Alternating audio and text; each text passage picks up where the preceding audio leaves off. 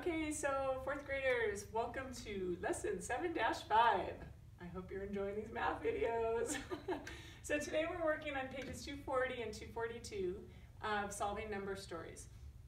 And what this lesson is mostly about is doing more multiplication with mixed numbers.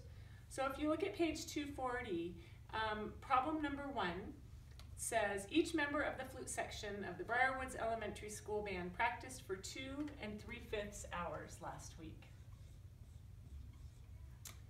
And there are 5 flute players. What is the total number of hours practiced?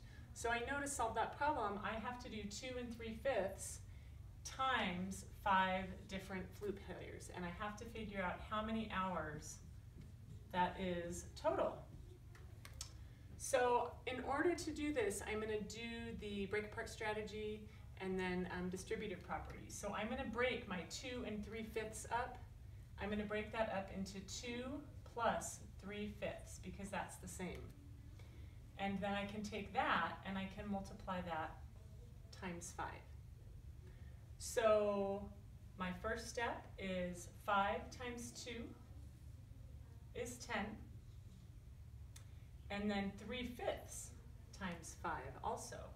So 3/5 times 5, if I do it on the side, 3/5 times 5, remember to multiply fractions and a whole number. I just multiply the numerator. 3 times 5 is 15/5. Okay? So I have 10 plus 15/5. And my answer will be how many hours total that they played their flutes. Well, I can look at 15/5 and I know that is way more than one whole. So I know that 15/5, to make that into a proper fraction, right now it's an improper fraction, I can do 15 divided by 5, or I can ask how many groups of 5 are in that 15. So I know that 15 divided by 5 is 3.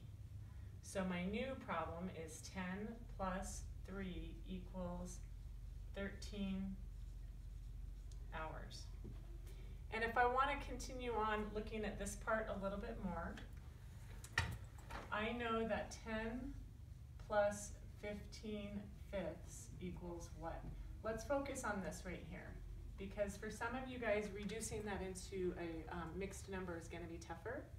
How many groups of 5? I know 5/5 is one whole, so I can count to myself 5, 10, 15. So I know that's 5/5 plus 5/5 plus 5/5 equals 15/5. And I know that 5/5 is one whole, plus 5/5 is one whole, plus 5/5 is one whole, equals 3. So that's how I got that 3 for my 10 plus 3 equals 13 hours. Okay, so just remember, when you're doing multiplication of a mixed number and a whole number, that mixed number and a whole number, break your mixed number up into a whole number and a fraction. All right, good luck. Let us know if you need help.